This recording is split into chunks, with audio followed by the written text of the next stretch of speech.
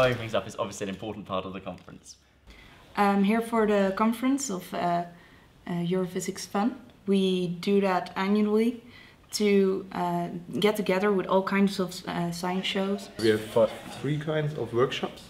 We have theater techniques, firefighting, and use of social networks for promoting your shows.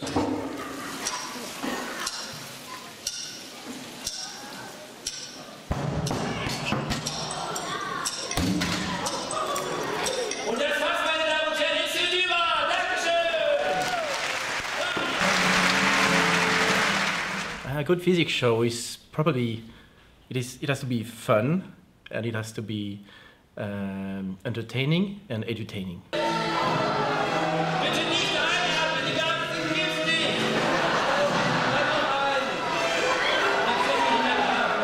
Primarily we want to engage and inspire people to take up science as a career, consider it a university and go on to do it as a career, because in Britain and in Europe in general we are quite short of scientists and we need more.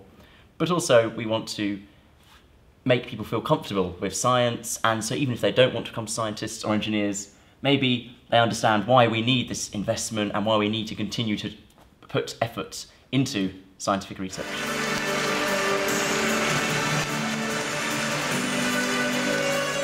When we do our show, we try to just do the demonstration and then explaining how it works, but not in too much detail. Just the basics. We go in just a little into the depth, but we don't go all the way. We don't have a presentation or anything, we just speak about it.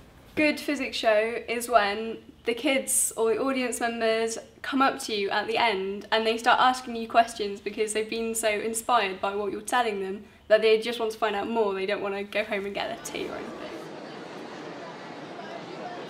The next conference is next year, 2014. It's happening in Universität in Denmark, so I'll be glad to be the host for it.